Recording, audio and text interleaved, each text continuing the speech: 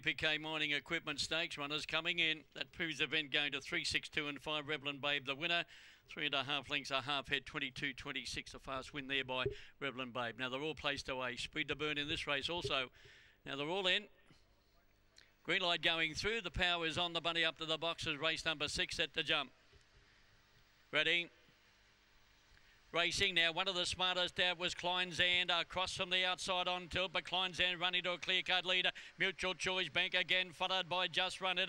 A good way back to Smooth Fox, back over on the inside is Walcott, and Mutual Choice at the tail of the field. Around the turn, the speedy Kleinzand nicely clear. On tilt starting to run home well. It's Kleinzand in front, too good for on tilt. In third place, Just Run It, fourth home Odd Sox, and then came back again, followed by Smooth Fox, second last Walcott, and last of all was Mutual Choice.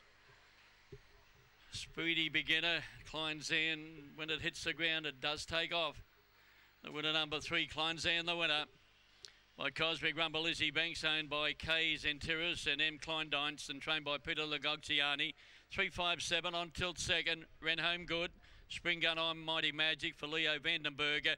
7 Just Run It by Westford or Amy Tanker for Billy Sharman. Fourth to number 2 Odd Sox. Run home 12 and the run home 673. Half a length by 1 1/4 and that run at 22.43. 357 and 2 placings after race 6.